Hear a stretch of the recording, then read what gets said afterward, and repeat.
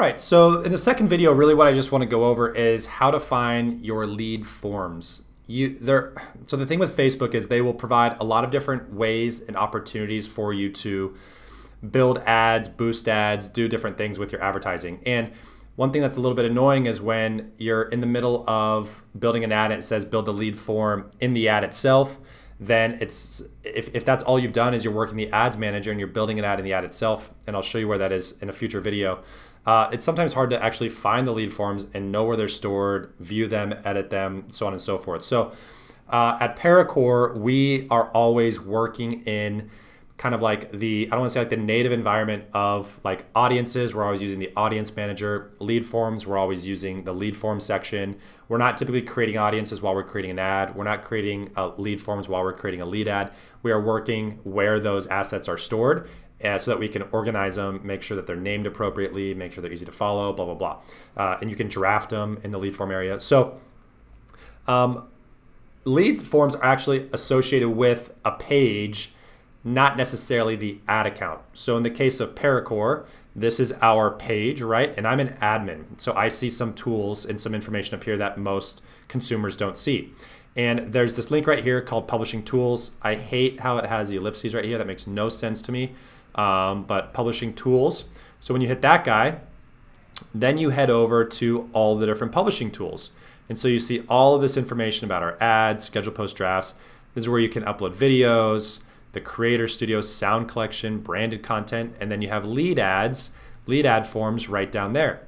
And so when you head over to the lead form ad section, you have a couple different areas. You have the forms library. So I just did a filter. There's some recent ones that I don't even think they're quite running yet. I mean, there's no leads, so probably not, but I just wanted to filter it down. So February 1st to March 31st, this is where the lead ads live. And you'll see, excuse me, the lead forms live, not the lead ads. This is where the forms live.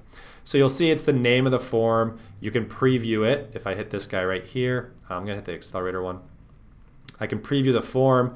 This is one that we actually didn't end up using in our ad account because we used it for the EO one. So that image would be different, but where you located, that you found your company, industry, company description. So a bunch of information here we're asking for.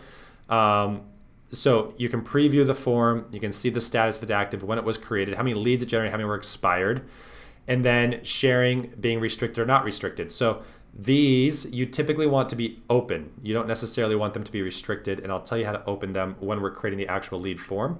But having them restricted means that nobody can share it, and therefore you can only get paid leads, not organic leads. Well, if you're running an ad, you want all the leads you could get normally. I don't know if there's many reasons you would want it restricted. You almost always want all the leads coming in. So you would set that as open. And I'll show you how to do it in the next video when we actually create a lead form. Here's where you can download leads. You hit the download button, download new leads, or download by date range. So that's great. And then you can boost it here. So here's an example of like another place that Facebook allows you to do certain things. So those are your current lead forms. I have this filtered just to like a month basically. You have drafts right here. So it's important to know that after you've created a lead form, you can't edit it unless it's in draft mode. Once you publish a lead form, you cannot edit it afterwards. So when you're doing, when you're creating a new form, so you hit the create button right here, you're gonna create it. You can do whatever you want. You can save it as a draft and it's gonna stay here in the drafts. You can't use it until it's published. But once you publish it, no longer editing. So it's really important, I think, to make sure that the lead form is set up exactly how you want it, and then moving into the forms library so you don't have like a bunch of forms in there that you're not even using. Like we're not even using that EO Arizona one. So that should be deleted. But you're gonna want to create, draft it as long until it's like approved and finalized, and then publish it. And then this third section down here is lead setup. So we're connected through Zapier, but you can also connect a lot of different ways through CRMs. And I'm gonna go through that in another video as well, connecting your leads so that when someone submits the form, Facebook saves the lead information and you can download it through an Excel file, but they don't notify you that a lead has been generated, which is a total bummer and kind of lame. So what you want to do is you want to connect it with some sort of third-party system. We use Zapier so that just fires off an email and then it also pushes into our CRM, which happens to be Nutshell. But you'll want to like push the email or whatever into different systems so that you can nurture it, prospect it, get the lead right away and call them in the future. So if you don't do that, if you don't set this up, you may generate leads and not even be notified.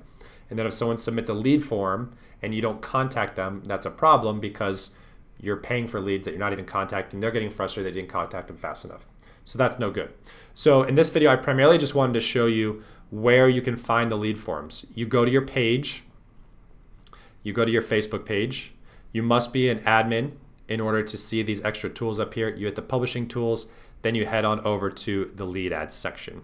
So in the next video, I'm going to talk to you about creating a lead form ad in this exact area and go through all the different options in the creation process. So check that out. And as always, let us know if you have any questions.